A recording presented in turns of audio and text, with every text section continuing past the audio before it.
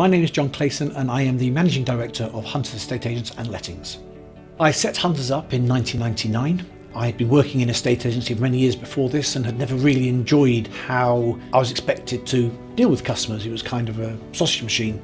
In the door, sort it out the back door. It wasn't satisfying for me, definitely wasn't satisfying for my customers. So I wanted to set up a business which was completely different, that really looked after the customers. Traditionally, in estate agency, once you found a buyer, that's it.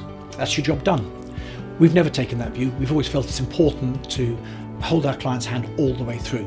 One of the things I learned early on is that I couldn't do this on my own. I needed the team around me, but I needed a team that bought into the vision, bought into the philosophy that we were working to. So we didn't go out looking for estate agents, and we still don't today. We go out looking for people who have true soul, people who care about what they're doing and enjoy the challenge of giving the best service possible or trying something new. As a business, that's the one main thing that's kept us successful and at the forefront of the local property market. I've never considered myself to be the typical estate agent. In fact, I make it my mission to be the exact opposite. I've always wanted to be an open book. I want to be honest, open and forthright. I want to be someone my customers can walk in and talk to and know that they'll have a clear, concise answer to their problem. For me, it's always been about the journey. I've seen it as my responsibility to try and guide our clients through all of the trials and tribulations that are in the way when they move home.